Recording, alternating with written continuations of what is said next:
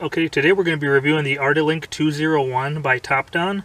This is your basic OBD2 code reader. It's going to read codes, clear codes, read live data, some live data, not all of it, some freeze frame data, readiness status, oxygen sensor test, onboard monitoring tests, component tests for evap leaks, as well as reading the VIN number.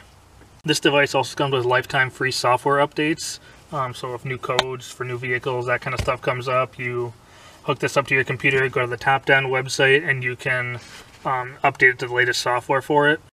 Okay, so some things that are not supported, it does not do ABS codes, so analog brake codes, you're not going to be able to read any of that. No SRS codes, airbag light codes, you're not going to read any of that. It's only for OBD2 codes, so basic general codes.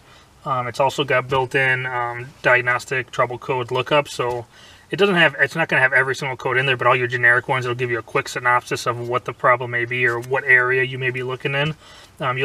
Without having to, go to the computer and look it up online, it'll give you a quick breakdown of what it may be, so that's kind of nice as well. And as far as what comes in the packaging, this is all you get. You get the code reader itself, no case or anything like that, and you get the USB cable here for updating the software. And it's pretty nice size. It's actually very easily, you can just keep it into your glove box. The casing is nice hard plastic, a little bit of rubber on the sides here for grip, so it's nice as far as that goes. So we're going to go ahead and give this a try. Alright, so we've actually got a 2014 Ford Escape here with a check engine light on, so we're going to go ahead and put this code reader to the test. We're going to try it out on here and see what we can find. Alright, so here we got the 2014 Ford Escape, and we've got a check engine light on it. See, the check engine light stays illuminated there. So we're going to go ahead and scan it with the Artilink 201 and see what we can find. And on this vehicle, there's just this little port right here, so you can pop this panel out. And then you've got the OBD2 port right there. So we'll go ahead and connect this from the Topdon unit. Plug it right in. Right now I've had the vehicle running, but you don't actually have to have it running. Okay, so we're going to go ahead and read the codes here and see what we can get. So we're going to read current diagnostic trouble codes. So we have P068A, ECM/BCM power relay de-energized, performance too early. I'm not sure what that is, so we'll have to do a little bit of research on that. Next one we've got here is P26B7. The fault code is not found in the database, so we're going to go ahead and look that one up. That must be a Ford specific one. So that's probably what our issue is here, so we're going to go ahead and look that up. But let's go through a couple of the other things here. Let's see what we got for pending codes. I don't know if there's going to be anything in there. P26B7, so that same one there. And let's see what we have for permanent. Same one. So nothing fancy there. Alright, so we can also erase the codes, which we don't want that. We got the readiness here, so let's go ahead and take a look at that. Since diagnostic trouble codes were cleared. So misfire is okay, fuel system is okay, catalyst monitor, so all the basic readiness type stuff here. Oxygen monitor, EGR, okay, so all that stuff's fine. So we can do some data stream here, so let's see what we can graph. Alright, so let's see, we got engine coolant temperature. So you can do that if you're going to see if you're overheating, I guess. Short-term fuel trim, long-term fuel trim, intake manifold, absolute pressure. Let's do engine RPM. That'll be an easy one for us to see on video, so click OK here. Alright, so right now it's idling, so what I'm going to do is rev it up a little bit. And you see it go up there. Not a whole lot you can see on the graph though. I'm assuming you can probably upload this and look at it a little closer, because here it's not really giving you a whole lot. Okay, there we go. So once more time passes, you can see the graphing.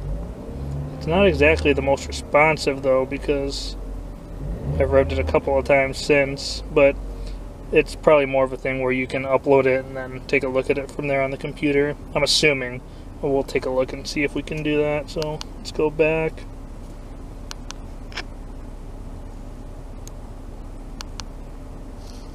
Alright. Let's see what we have under freeze frame.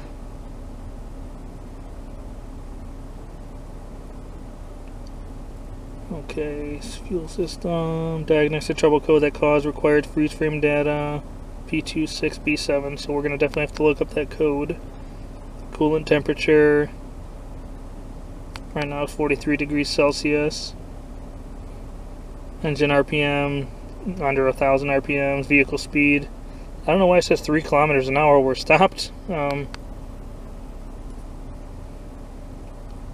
Intake air temperature, oxygen sensor, short-term fuel trim, since engine started 7 seconds ago.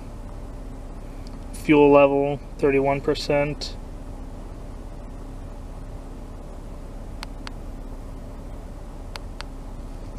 Alright, so let's go back, see what else we have here. Oxygen sensor test, so let's try that out. I mean, these are fine, there's no code for the oxygen sensors, but we'll try it out. Bank 2 sensor 3, vehicle does not support, so must not support this vehicle. We'll try the other one, bank 2 sensor 4, same thing, doesn't support it, so no big deal there. Evap system test, let's test that. It doesn't support this vehicle, so I think I've tried this on Hondas, on a similar scan tool when it works on them, but it must vary. Let's see what we have under vehicle information. I imagine it's probably just going to be pulling the VIN. Yeah, it pulls the VIN, so nothing fancy there. I mean, it could be useful for some things, but I mean, you can just read it off of the dash. Alright, so let's get out of the diagnostic menu. Go to the ready test. I'm assuming that's going to be for like emissions related type stuff. So yeah, it shows that the check engine light's on, 2 trouble codes. Everything else is pretty much fine that's supported. Then let's see, let's go to setup, see what we have under there. We have language, so you can do it in, looks like a couple Asian languages, English, French, Spanish, German, Italian, Portuguese, so quite a few different languages, so that's kind of nice. You don't always get that with every other tool out there. Units of measure, so right now it looks like it is in kilometers an hour, so we want to change that to miles per hour since we're in the US, that's what we use. Same thing with distance.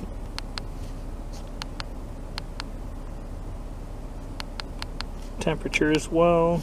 So yeah, it looks like it's default by metric, which makes sense. The whole rest of the world uses the metric system except for the US, so it's totally understandable. But it's nice that you can change it. The beeper, I actually have it turned off already. I was messing with this earlier. You can turn it back on and you hear a beep every time. I don't really like it, so I keep it off. And let's see what we got under about. Looks like we have basically just the software version, firmware version, hardware version, serial number of the device, and what it supports, OBD2/eOBD2. So, you know, that's pretty much the basic gist of the tool. We're going to go ahead now and look up online the code that we've got and see what we can do about getting rid of this check engine light. Alright, so after doing a little bit of research, it looks like the P26B7 code is a fault with our coolant bypass solenoid. So I went ahead and actually ordered that, so we're going to go ahead and change that today. Starting from the beginning, the first thing you do, obviously, go up under the hood. You're going to want to take this cover and just pull it off, either completely or just set it to the side. Not really. I see the solenoid there, so we can just set it to the side for right now. Alright, so this is the valve here. Went ahead and ordered it on eBay. It's the OEM Ford part. I believe it's only like 40 bucks or so. I'll put a link in the description as well as a part number. So here's what the new one looks like. And right down in here, you can see the old one right here under the cover. You can see this guy right here. So that one there, there's a connector there, and looks like 2 little 8mm bolts so, as well as this hose here. So we're going to go ahead and start digging in. We're probably going to lose a little bit of coolant, so I'm going to put a rag underneath this hose here so we can go ahead and catch some of it. So let's get started. Alright, so the first thing we're going to do is take out this plug here. It's got this little yellow thing on here, so what I'm going to do is press on it with this pick tool here. while simultaneously pulling up on it, and bad boy pulls right out. We're going to push that out of the way, and the next thing we're going to do is undo that clamp right down there. Alright, so it's a little hard to see, but I'm trying to get to the clamp right now.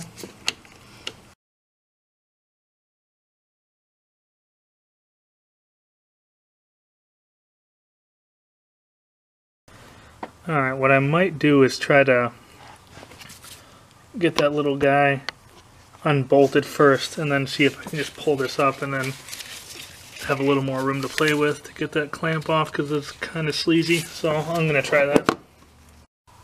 Okay, so to get these off, I'm going to use that 8mm ratchet. A little tiny guy here.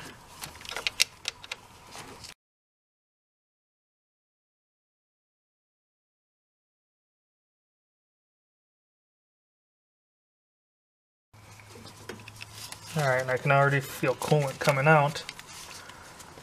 Smell it too. Alright, so I got the other one out. It's a little bit of struggling. It's a really tight spot and actually very hard to film. But I got the other one out right here.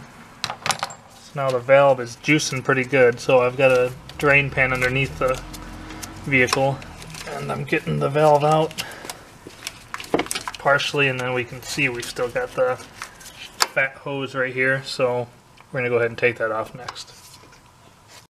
Alright, so I was able to get it out.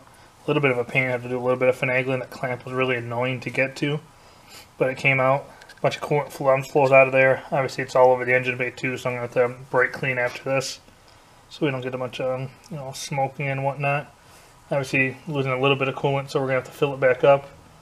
And let's see what kind this tastes, because it's oddball colored, so yeah. But comparing this one to the new one, OEM Ford part, so it'll fit just as it should. So I'm going to go ahead and put the new one in and get started. Alright, so I went ahead and just slid the hose back on. I'm not going to slide the clamp back on all the way just yet, because as I put it back in there, it may end up a little cockeyed and whatnot. So yeah, so from here I'm just going to push this little rascal back down, get it into place, and now I'm going to go ahead and put my little 8mm in there. It's going to be a huge pain. I probably won't be able to film too well because it's very tight in there, but I'll go ahead and do that. Alright, so I hand threaded them in. There's no way you're able to see anything in there because the weird positions my hand had to be in to get in there, so now I'm just kind of snugging these up. Then I'm going to get the clamp on. Alright, and this clamp, it's kind of neat how it works, at least how I'm thinking it works. I squeeze it together, and then there's a little tab that keeps it open so that I was able to pull this off and everything. So it's looking like what I'll be able to do now is just go ahead and push down on it right there, and then it'll close back up. So I'm going to go ahead and try that out, see if it works. Okay, so now I went ahead and tightened it back up, got the clamp back in. I was just able to just press back on that little guy there. So it's together. Now I'm going to go ahead and actually start it up before I add any coolant, just to make sure there's no leaking or anything. But first I'm going to spray it down with brake cleaner, just so it cleans it up a little bit, and then I can see if there's leaks coming. So we just went ahead and sprayed it down with brake cleaner, so we're going to fire it up and just make sure we don't have any leaks.